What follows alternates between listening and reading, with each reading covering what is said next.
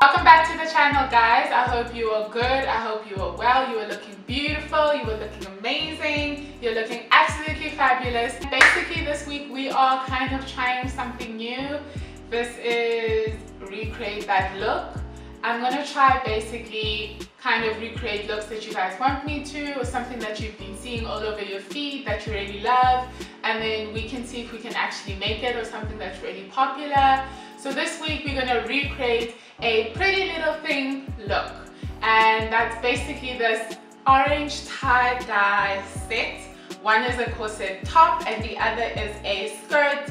It looks like a cowl dressed type of draping, but it's a skirt, so like cowl skirt or gathered skirt or draped skirt, but you guys know what I mean. And we are making these two pieces. To me initially it looked like a dress, but apparently not. And I've been seeing this not only all over my feed like now recently, but for the past like 6 months, like basically 5-6 months, and it isn't that kind of price. I think it was around like $20, but remember I'm in South Africa, so even $20 ain't $20. I hope you guys enjoy this video, and I can't wait to make it. So I'll see you at the end when we're looking cute. Hopefully we look even cuter than the model, but we don't know. Let's do it. Okay guys, we're gonna start first with our corset, and this is basically the shape that I drafted it, ending up with 7 pieces, 5 being for our bodice, and you can pause at any time, other 2 being for our cup. So this is how I kind of just manipulated our skirt block. I added some flare and basically wanted it to drape easier and nicer, because this is more of a heavier fabric than the one they used. And basically I kind of also did the curve for our slit. So with the pieces laid down, for my cups on the outside I covered it with webbing, which is basically my form of double-sided fusing, and fused it onto the cup, and that's it. You basically just use heat to attach your fabric, and then for our lining we're going to use our cup pieces. So the first thing that I ended up doing was pinning all of my panels together. Most people will pin and then sew, pin and sew. I kind of just pin all the panels together and then sew everything at once, so it doesn't take up too much time. I did the same for my lining. So I used a 2.5 length stitch, and I went along my seam allowance, which is 1.5, and basically just make sure everything is neat, nothing gets caught on, and basically just iron flat all of your seams. I ironed my seams in the direction of center back from the center front, so I can top stitch my seams flat and create cages for the boning to slide through.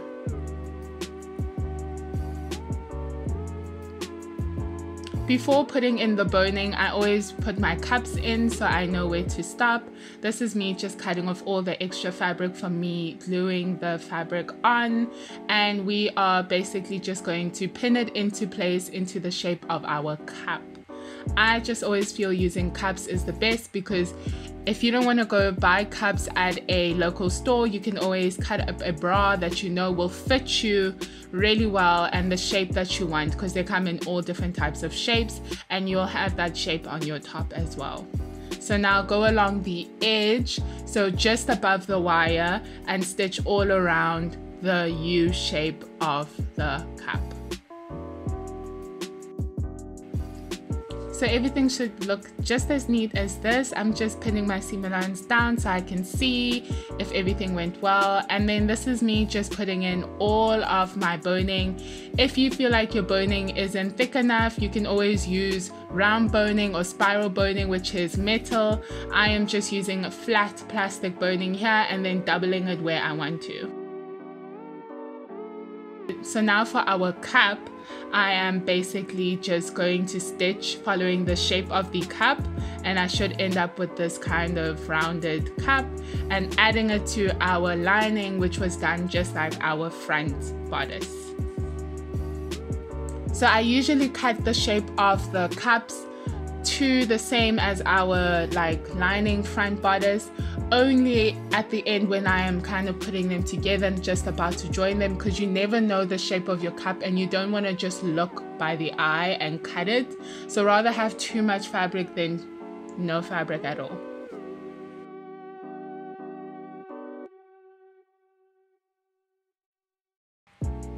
So now for our straps, they have straps.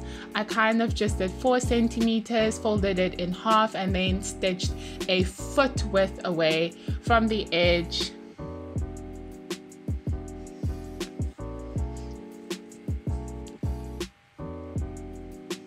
Once that was done, I cut off the excess so I can turn it over with a loop turner.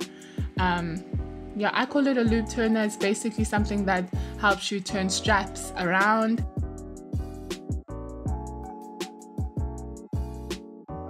You can find this at a local fabric store, and basically it's really cheap and helps you turn everything over, and you have beautiful straps at the end. I tie a little knot at the end, and I'm basically gonna have 4 straps that I can tie into a bow at each shoulder. So now I'm attaching my straps by putting them in between the 2 layers, because we are going to attach our lining to our front. So make sure that your straps are in between the 2, and then you are going to stitch along the whole top of the corset. Follow the shape right at the edge of your cups so you know that's the actual shape that you will get.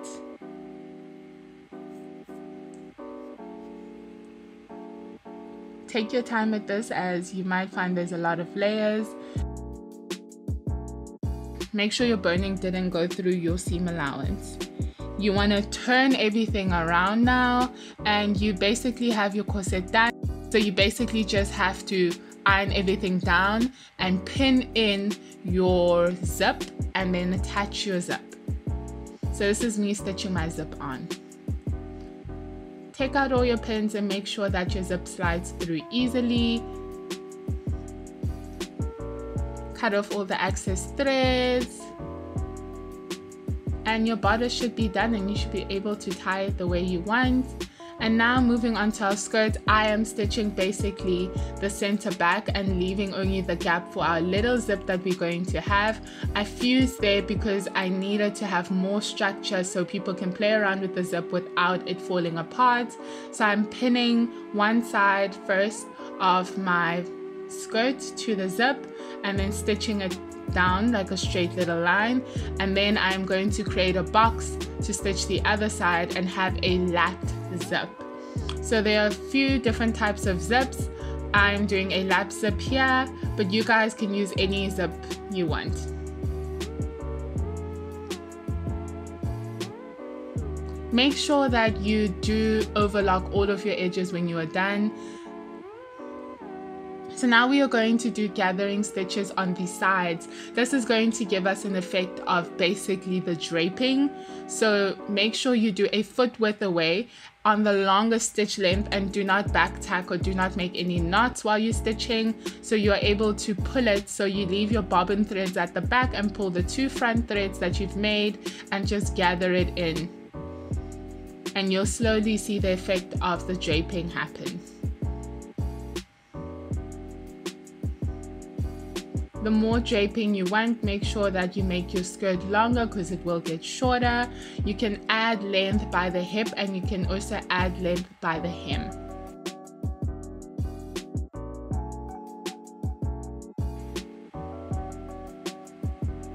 So this is me pinning everything right side to right side now, and I am going to just stitch them close with a normal 2.5 stitch on my seam allowance.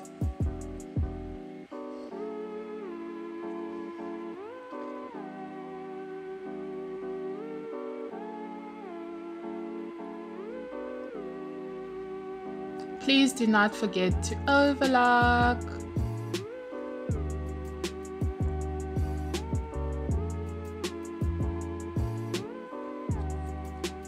If you don't have a overlocker, you can use a serpentine stitch, which is basically a zigzag stitch that has small stitches made up of it. So that's how it looks, and now we are going to do our hem, and we are going to fold twice and stitch. So stitch down the edge. I usually do it 1 centimeter from the edge.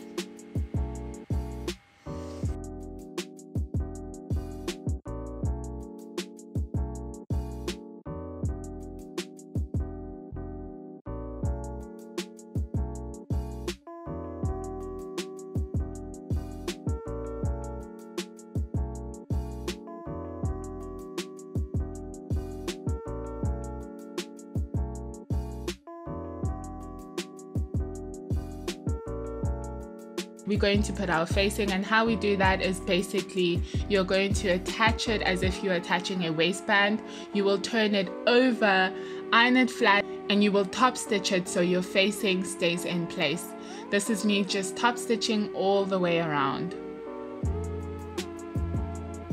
Once everything is secure, you should be done.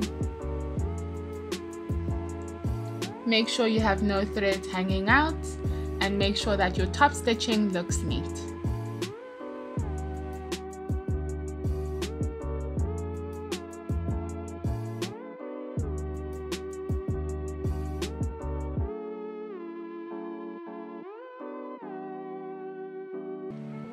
And this is the final look. This is a satin, and it does have a print. It's slightly heavier than the actual picture in terms of fabric weight, but I think it turned out great.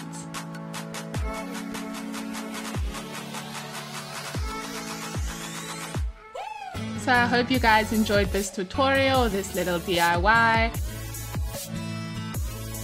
Comment down below kind of saying what you want us to do for this little series next, and we will make it. It can be anything. It doesn't only have to fall into fast fashion or casual wear. It can be costumes or anything you guys want basically, and I hope we can grow as a channel together. Please do subscribe and also hit the notification button so you know when I do post my next video, and hope to see you guys next week. Love you. Bye.